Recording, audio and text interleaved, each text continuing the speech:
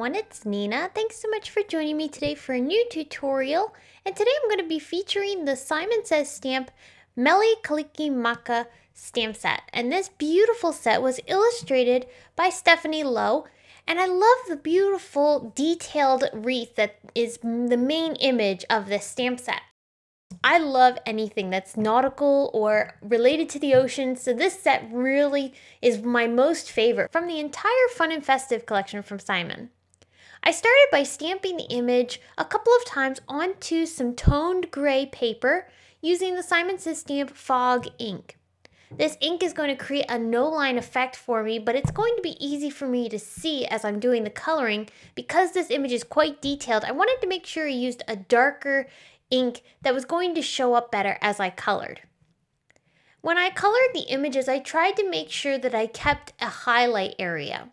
Throughout the coloring, I don't use a lot of colored pencils. However, because I made sure to maintain a highlight area as I colored, that allowed me to get the look of dimension without needing to use a lot of pencils. The most pencils I used was a total of 3 pencils on a single image, and that was on the bow here, which is the main focal point of this entire wreath. As I'm coloring, I'm also making sure to use my lightest pencil to help blend things together and create a smoother transition between the colors as I'm adding them down. I'm also not pressing too hard as I color because I don't want to create a waxy buildup. You can easily have that happen when you're working with certain types of pencils, including Prismacolor pencils. Now, as I colored, I wanted to use a nautical color palette. Red looks so beautiful with blues, and a blue is a really classic nautical color. So throughout the images, I'm going to stick to mostly blues and teals. However, on images like this seashell, I will bring in some pinks and purples just to help tie in the colors that are in the bow. Now you'll notice I also threw a little bit of purple here and there into the bow. That was towards the end, I added that, and that just created some slight variations in color, but it also helped tie in those seashells like I mentioned earlier. When I'm doing the shells, I like to make sure I don't blend out the coloring too much. I want to make sure I have those streaks of color because when you look at a seashell, they're very textured.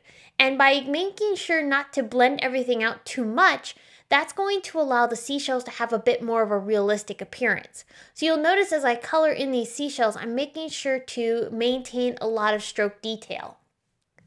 You can also blend things together with your white pencils. You don't have to use just the light colors. By using the white pencil, you're going to get a brighter highlight, and it's also going to help blend your darker colors together. I also like making sure to use some really intense, deep colors. So you'll notice I threw in some navy as I brought in some of these beautiful muted teal colors.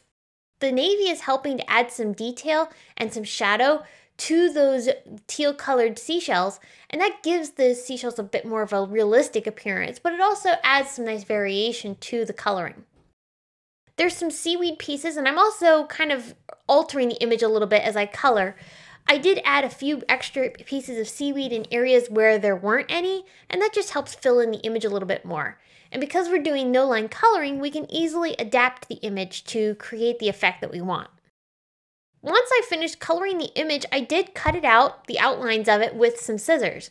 I also wanted to cut out the center of the wreath, so I'm going to use a craft knife and the We Are Memory Keepers magnetic cutting board.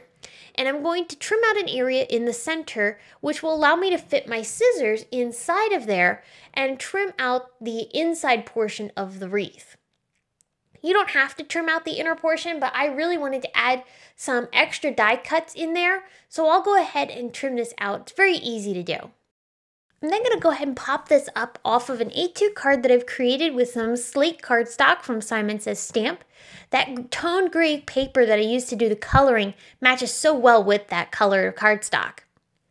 This is where I'm going to tuck in some pine bows, which I cut out with the Simon Says Stamp Pine Needles Trio die set. Those pine needle dies look so nice with the images that are in the stamp set, and I really like how it really fills in the wreath a little bit more.